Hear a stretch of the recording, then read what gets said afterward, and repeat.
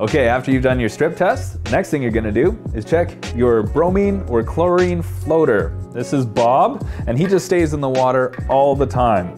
If you were low on your bromine or your chlorine, maybe you might wanna open them up a little bit, right? As you spin it and unthread it, more bromine is exposed to the water, and you would just tighten it down like that. Or if you're low on your bromine or chlorine, you're just gonna tighten it down, right? Once a week, you're gonna check on Bob, you're gonna open up the bottom, and you're gonna refill him. Keep it nice and stocked.